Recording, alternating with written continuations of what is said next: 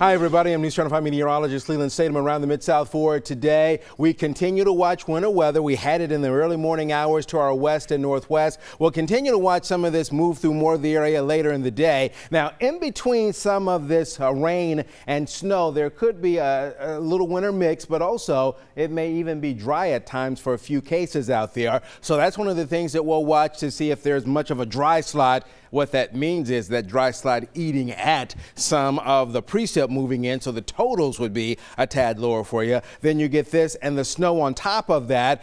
We could see 1/10 of an inch of ice in our western areas. So I've seen that in some locations out there, especially when you consider the sleet that we've seen so far. And then overnight, snow showers over the Mid-South. That begins to come to an end for us tomorrow. In the morning, there may be a few leftover flurries out there, but then snow showers for the plateau. Cold tomorrow.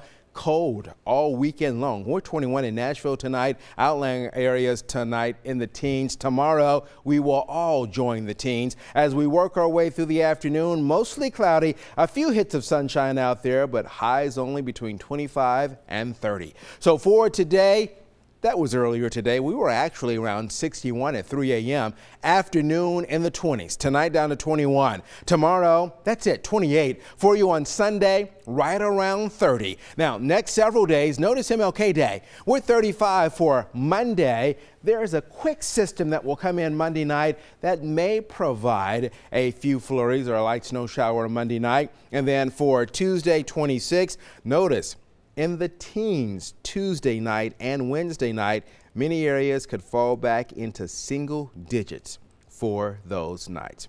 So we continue to watch this developing weather situation, especially for most of the mid-state. So stay with News Channel 5 on air, online, and on your mobile device.